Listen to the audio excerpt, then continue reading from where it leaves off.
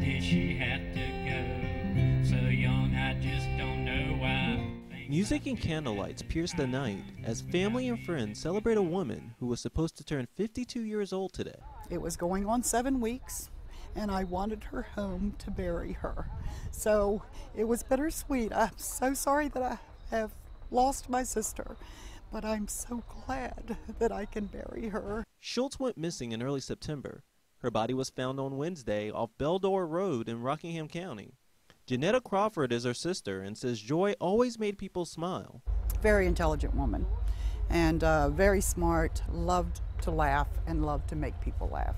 It was kind of nerve-wracking because I couldn't believe it at first. Fred Woodard was friends with Joy and used to work with her. He says she was always there for him when he needed help. Very kind, joyful person to be around and to talk to. She would help just about anybody who would need help. And I know she's smiling, saying, don't worry about me. As night falls and the candles get brighter, Crawford wants everyone here to remember to keep their loved ones close, because you'll never know when they could be taken away. Don't worry about me. In Shenandoah, Kyrie Stewart, WHSV. There are people my age that could be frightened. Hello? Marjorie Christensen loves to talk to her daughters on the phone. I hear another call. I guess that's Susan. But she never thought someone would use the phone to try and scam her. On Monday, someone called her from a number she didn't know. They said they were from the IRS, and unless I called this number, there was going to be a lawsuit. Christensen knew she didn't owe money to the IRS and hung up the phone. That was the first time she got a call like that, but it wasn't the last time they tried to get her. The very next day, she said she got 2 more calls from the very same people, and on both of them, she hung up. To me, it bordered almost on a harassment, that I'm going to keep calling you until you call this number, and who knows what they wanted to ask me if I called. Luckily, she saved the number, and I gave them a call, and got voicemail.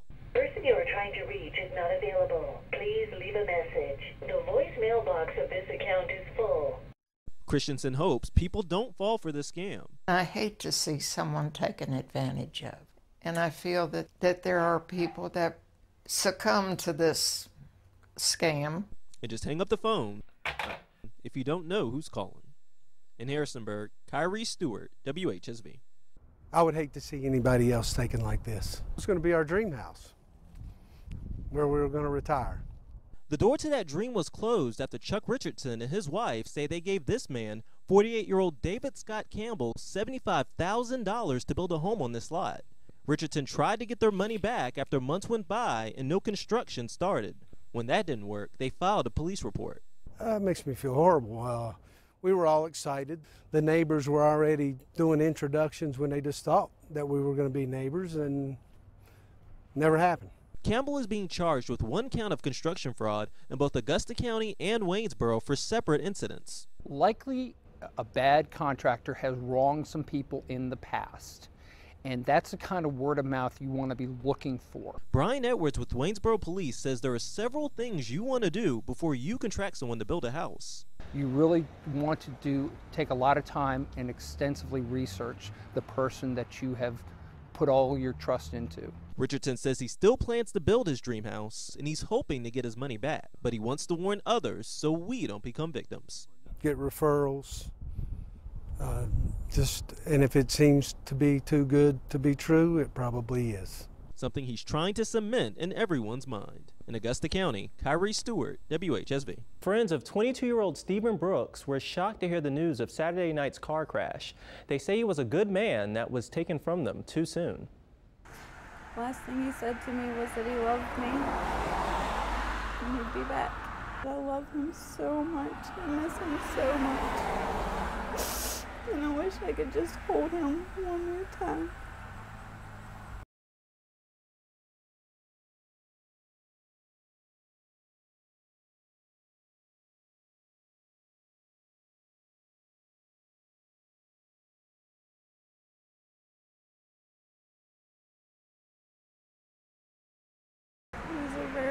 funny person. He was outgoing.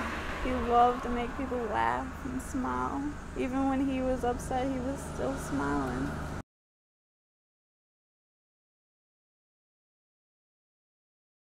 Friendly, funny. He always joked around. I don't want him to be gone.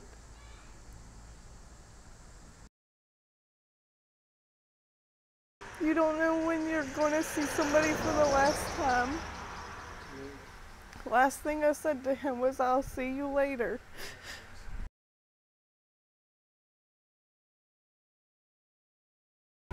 Don't take people for granted, then always hug and love the people, because you never know when they're not going to be around again. It's hard to describe because it was so loud. I was saying, oh my gosh, what was that? Dorothy Becks will never forget what happened to her house on Monday afternoon. I was in my bedroom watching television, and all of a sudden I heard this loud bang. That loud bang was a 1984 GMC pickup truck in her kitchen. My whole dining room, walls and everything, windows was hanging, table down the steps. That truck was driven by her neighbor, who says his brakes gave way as he was backing down this hill on Royal Street in Stanton. After the crash, Beck says he and others helped her out of the house. The guys came in, my neighbors came in to check on me, see that I was, and help me to get out. Frances Battle lives right across the street from Beck's and saw everything. I just run screaming, hollering. My neighbor.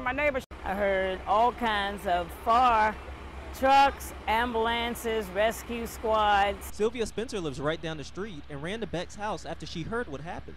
After I could hug her and asked her, was she okay, it was all right. Luckily, no one was physically hurt, and many here say that there are no hard feelings towards the driver. He didn't mean to do it. He really hurt behind it. But Beck says she's lucky to be surrounded by people who love her. When you have bad tragedies, that's when you know when people really care. And she plans to come back once the house is rebuilt. In Stanton, Kyrie. Kyrie, how are people reacting to this news?